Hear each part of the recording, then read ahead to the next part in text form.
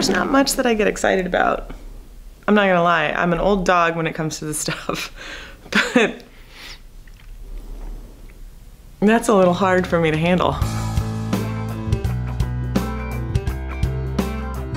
So we were in the studio yesterday tracking vocals. Tonight in a total day. And Bruce Robb, my producer, the legendary Bruce Robb, and one of the founders and owners of Cherokee Studios in Hollywood, California. He has Joe, our engineer, set up a microphone for us, and I'm standing there and he goes, "Oh, I gotta adjust the height of the mic," and he comes out.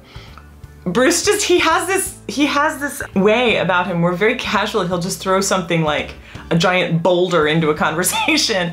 So he points to the microphone and he goes, "Where's the band here?" Yeah. "I'm afraid to even have it straightened out. It's been this way forever. This is Sinatra and Bowie's and Rod Stewart's mic, and many more." No.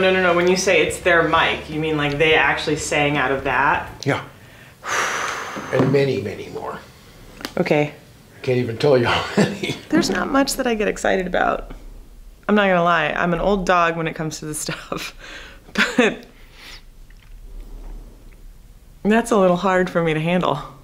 There is something about putting down and memorializing your songs into the same microphone, letting it come through the same channels that Frank Sinatra and David Bowie sang into, and they sang their hearts out into it. And I just it's a very, you realize the scope of who you are when something like that happens, and I was about that big.